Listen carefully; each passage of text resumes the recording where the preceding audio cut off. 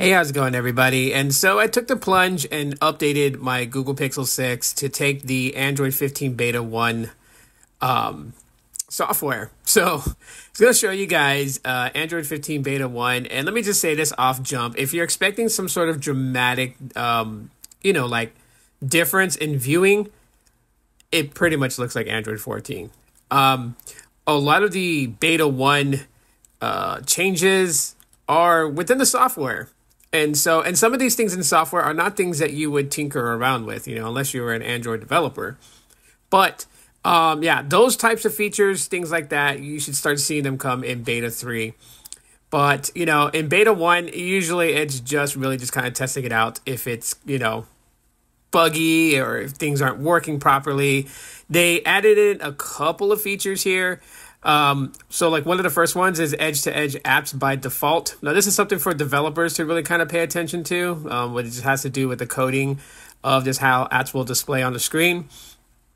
But for like an actual feature, we're supposed to be getting smoother NFC.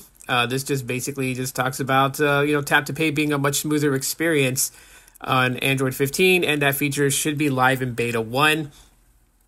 App archiving, which is something pretty cool. Just basically apps that you have on your phone that you rarely use, but you keep on your phone when you need to use it. It offloads, I guess you could say, part of the app files just to save storage.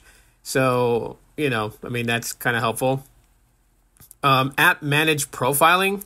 Literally, this one is just basically Android 15 introducing code designed to collect a range of useful profiling data directly within the app.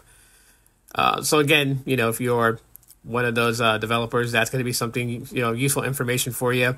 Better Braille with basically Google providing a screen reader, and it's gotten a little better.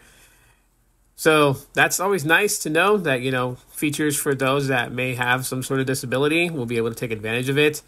Better management for end-to-end encryption. So this is just beefing up security. Secured background activity. Basically, this is where, apps that are running in background aren't able to, without permission, pull open something else while it's sitting in background.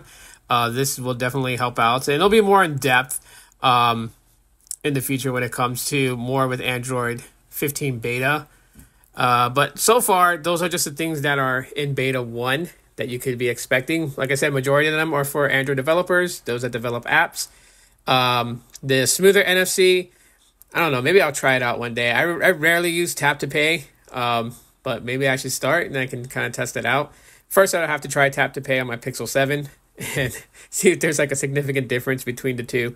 But yeah, not any huge changes just yet, but just wanted to show you guys around for a little bit. So thanks for watching the video. Smash the like button and subscribe.